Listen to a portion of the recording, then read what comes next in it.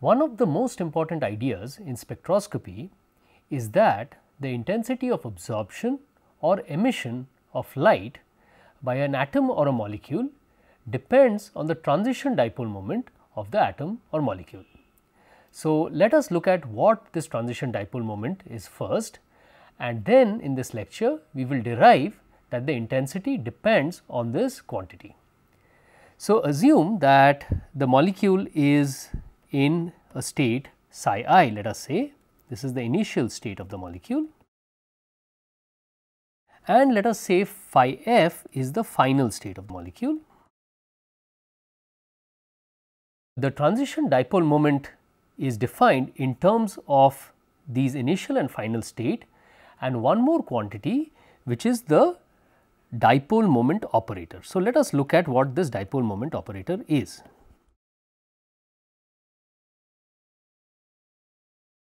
To define the dipole moment operator, we start with the dipole moment property, which is this vector quantity which is the sum over I Q I R I, where Q I is the point charge at the position R I.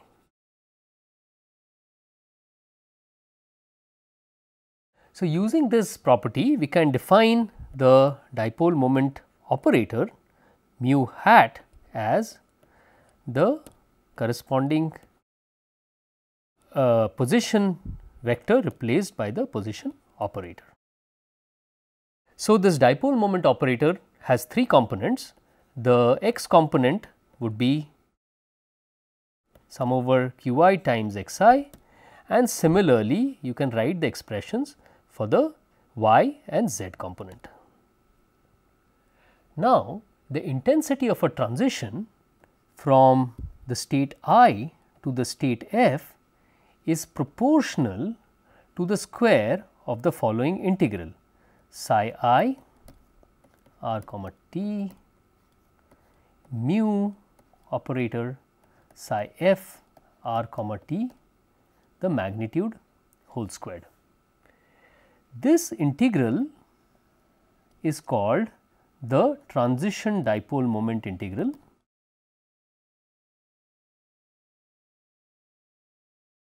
and this integral is usually denoted by mu of I f. So, in other words, the intensity of the transition from I to f is proportional to mu I f magnitude squared. We will now derive this result. Let us start by assuming that the molecule is isolated and in the dark, and the Hamiltonian of this molecule is H naught. So, this is the Hamiltonian of the isolated molecule.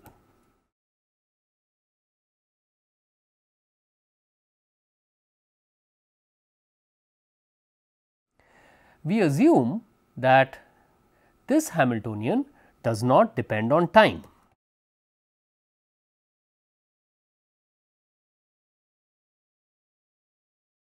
So, the solutions of the Schrodinger equation of this Hamiltonian, the Schrodinger equation is I h bar del psi by del t is equal to h naught psi, and the solutions are psi n r comma t is equal to phi n of r multiplied by e to the power of I e n t by h bar, where h naught phi n of r is equal to E n phi n of r.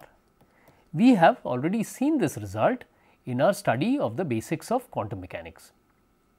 The solutions of the Schrodinger equation are stationary states because psi star psi is time independent.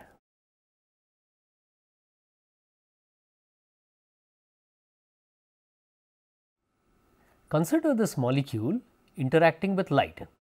So, light has an electric field and a magnetic field associated with it.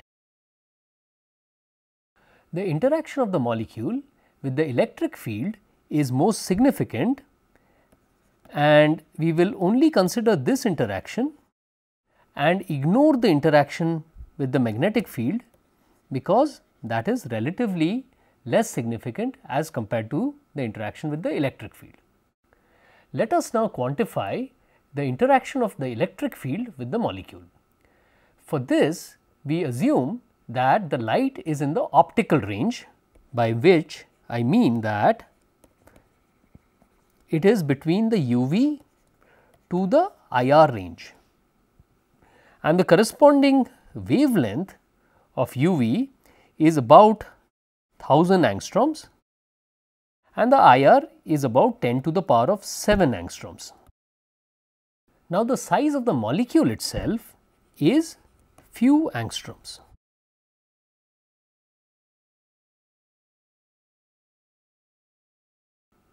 This implies that the electric field is constant at every part of the molecule.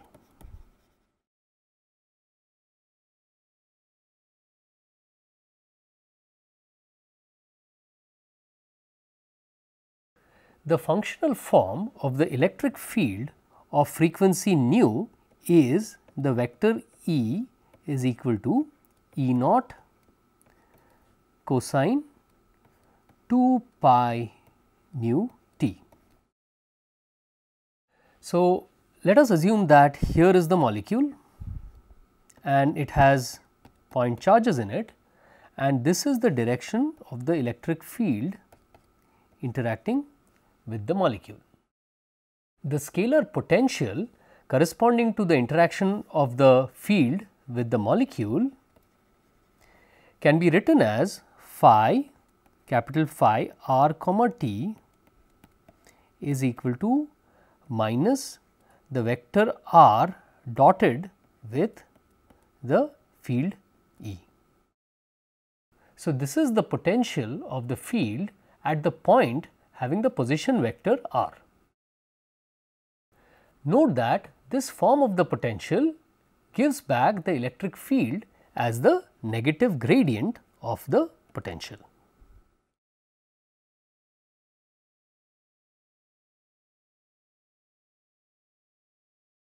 The potential energy of a point charge q in this field is q multiplied by the potential, and this we denote as V of r comma t. This is the potential energy.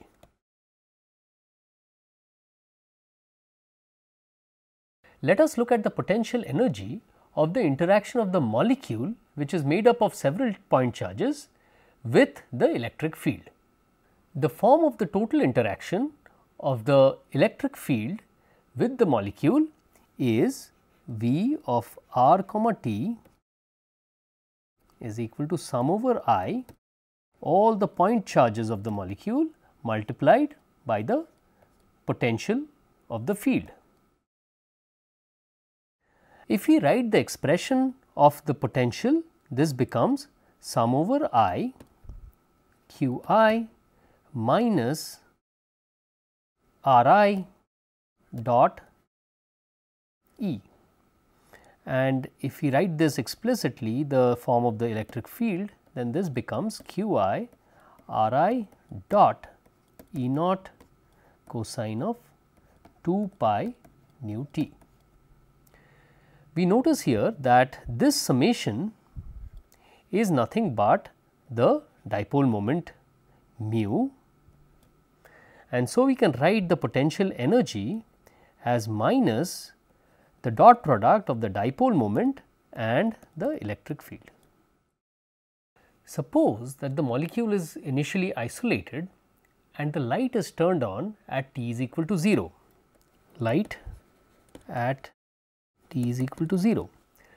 Then the initial Hamiltonian of the molecule is H naught, and the Hamiltonian with the light on becomes H naught plus V of r comma t, where this potential energy, which is the interaction of the molecule with the light, starts at t is equal to 0. So, this is only at t greater than or equal to 0.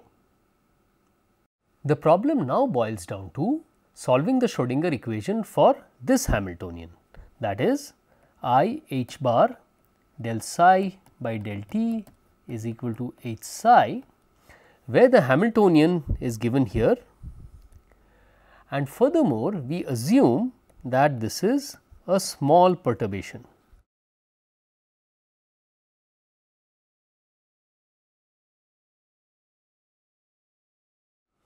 The procedure that we will use to solve the Schrodinger equation for small perturbation is time dependent perturbation theory.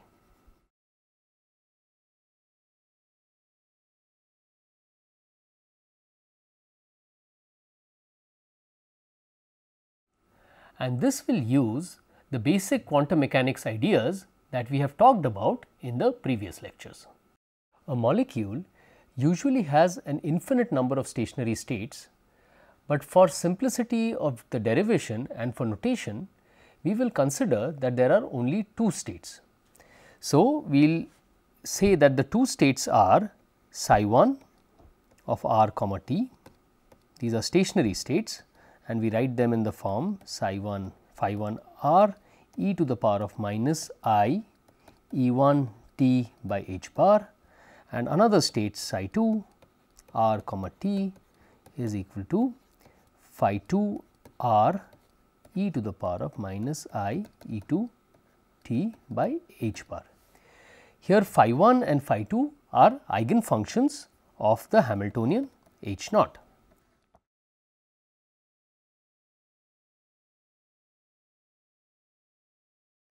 Now, it is easy to verify that these stationary states phi 1 and phi 2 are solutions of the Schrodinger equation. So, let us just confirm that with one of these functions, let us say psi 1. So, I h bar del psi by del t is equal to h naught psi. If we substitute check with psi 1. So, we substitute into the Schrodinger equation I h bar phi 1 r e to the power of minus e 1 t by h bar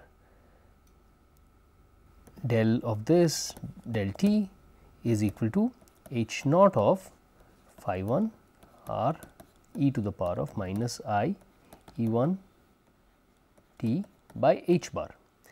Now, since this part does not depend on time, we can take it out and this becomes I h bar phi 1 r and differential is e to the power of minus I e 1 t by h bar multiplied by minus I e 1 by h bar, that is the LHS. And we can simplify this a little bit more, and the h naught can be cancelled out, I times I is minus 1. So, this becomes E 1 phi 1 of r e to the power of minus I e 1 t by h bar, and the RHS is h naught times phi 1 we know is E 1 times phi 1, because phi 1 is an eigenfunction, and the rest we can just write like this. And so, the LHS is equal to the RHS, confirming that this phi 1 here, or for that matter phi 2, are solutions of the Schrodinger equation. In this two state system, we will further consider that the system is initially in the state psi 1, and we will proceed with the derivation based on that. Since the system is in the state psi 1, we can write its wave function psi r comma t as psi 1 of r comma t. Now, we consider that the light is turned on at t is equal to 0. So, the Hamiltonian for time t greater than 0 becomes H naught plus the interaction of the molecule with the light. This is for t greater than 0. The wave function psi now is not a eigenfunction of this Hamiltonian H. So, let us say that the wave function now has this form psi of r comma t is a linear combination of psi 1 and psi 2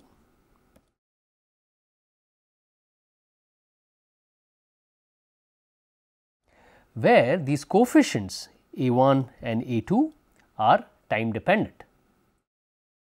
Our job will be to determine these coefficients a 1 and a 2. Now, it is important to note that when the wave function is a linear combination like this, the term a I star t, a I t, which is the magnitude of a I t square, is the probability of finding the system in the state I.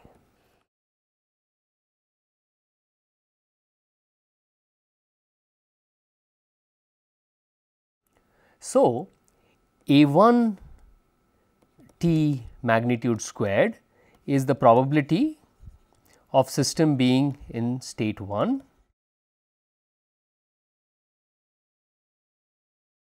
and similarly A2 t magnitude square is the probability of the system being in state 2. This is an important thing we have to keep in mind, and with this we will now go ahead and calculate A1 and A2 and then use this to find the probability of the system being in the state 2 and therefore undergoing a transition from the state 1 to state 2.